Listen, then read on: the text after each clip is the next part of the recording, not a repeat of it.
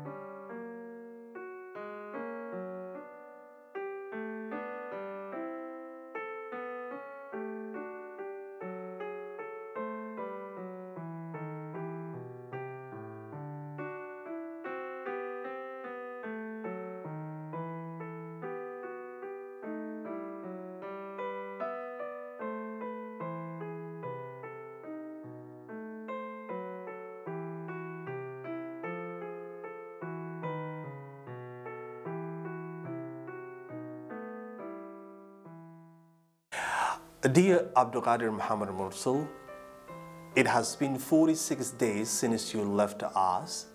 I still hear your kind words in my mind.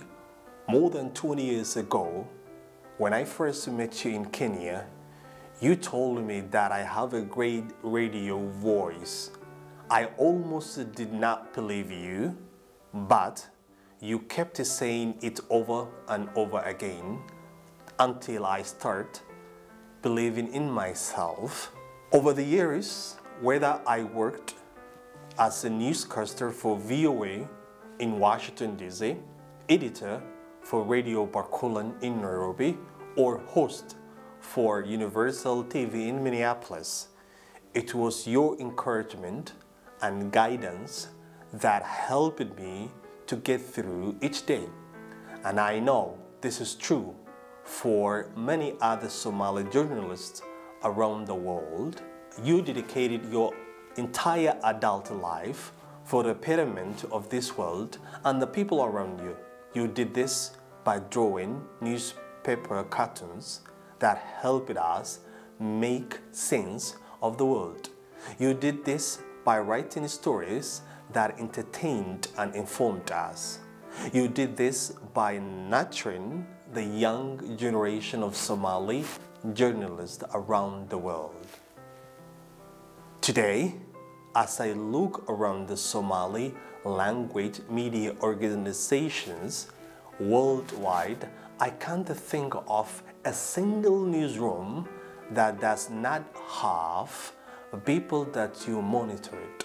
More than that, the radio stations that you established are still serving our community in general. On October 1st, I participated in your funeral service in Pernisville, Minnesota. It was as though the entire city was there to bid you farewell. But I wasn't surprised. You were touched so many lives in so many ways. You were humble, you were kind, you were selfless. You left the world better than you found it.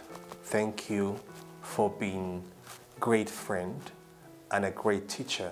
May you rest in peace. Amen.